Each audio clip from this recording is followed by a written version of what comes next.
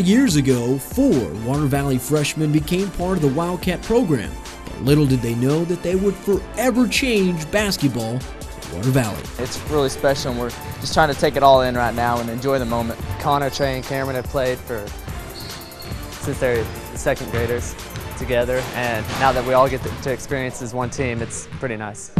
For Kellen, Trey, Connor, and Brock, winning is what they've known how to do. In fact, who do you know that can say they've won 110 games in their high school career? I'll remember all those wins for the rest of my life, and I love the other 3 seniors, and I just think they're my brothers. I thank God every day for the people He's put me with. I mean, I have the best team in the world, and I'm just so blessed. Meanwhile, senior guard Trey Hannon can remember win number 1. It was against TLC our freshman year. We didn't start, but we got in and got a little bit of playing time.